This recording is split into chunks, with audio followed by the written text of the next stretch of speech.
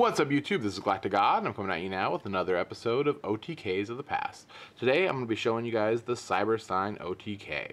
Now even though this is an OCG card, it does exist in the TCG, it's just a little hard to come by, and I don't actually own a TCG version of the card. I don't want to pay the money for it too either because, it's not legal, and it's not exactly a card I'd want to use in a friend game anyway, so, I just never felt the need to pick up an actual TCG version.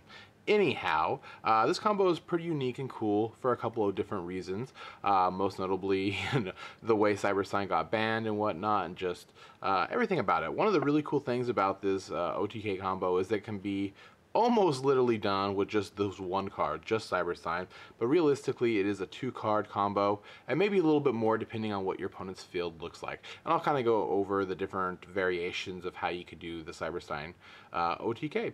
I'm gonna, put it in the time frame of when Cyber-Stein was released here in the TCG and the cards that were available at the time when the OTK was prevalent, and ultimately the what led to the banning of Cyber-Stein himself. Okay, so let's go ahead and get started.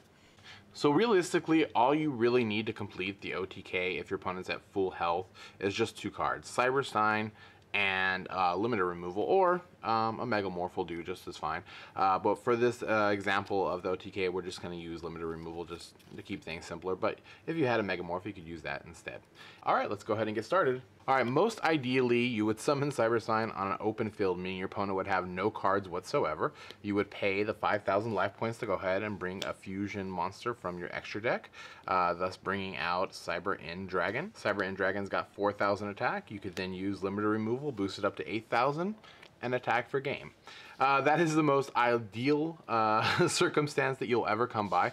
Typically though, during this time period, you would not have your opponent with an open field to where you could just summon the Cyber-Stein and get through. Although I guess, that could happen from time to time. It just was not most likely to occur. So, in the instance that your opponent actually did have a field, because you have to do this OTK going second because you have to be able to attack to accomplish it, this is most likely the kind of setup that you would see.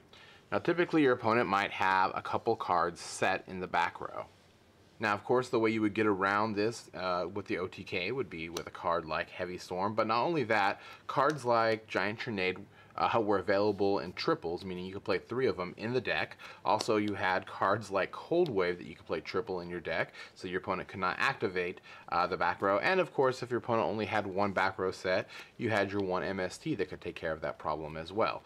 With so much backfield hate disposal available in your deck, destroying your opponent's spell and trap cards was not really as big of an issue. Alright, so let's say your opponent had, some back row and maybe like a monster card set. How exactly would you be able to get around this setup and still complete the combo? So of course you would need one of these kind of cards in your hand, either Heavy Storm, a Cold Wave, or a Giant Trunade, something to prevent your opponent from actually playing their back row or just getting rid of it altogether. Next, you would need the Last Will Exiled Force combo. So if you had these 2 cards in your hand, you could then go ahead and get rid of your opponent's monster, and with Last Will's effect, you can go ahead and bring out your Cyber-Stein. Since your opponent's back row cards would either be null and void because of Cold Wave, or destroyed because of Heavy Storm, or back in their hand because of Giant Trunade, you now have an open field to be able to complete your combo, thus paying your 5,000 life points and activating your limited removal and attacking for game. Now let's say that you didn't actually happen to draw your limiter removal or Megamorph in your hand. This combo can still actually be completed. Alright, so you would of course start out by null and voiding their back row by playing one of these kind of cards. We'll use Cold Wave for this example, thus making it so they cannot actually activate any card in their back row. The next thing you can do is go ahead and special summon out your Cyber Dragon with no fear, bottomless, or anything like that, since they can't activate back row. And then go ahead and go for your Exiled Force / Last Will combo here, destroying their monster. And then getting Last Will's effect to go ahead and bring out your Cyber-Stein. Once Cyber-Stein's on the field, since you don't have limited removal or Megamorph, you can go ahead and bring out Cyber Twin Dragon instead of Cyber-End Dragon. This will allow you to attack for 2,800 twice, using Cyber Twin Dragon's effect.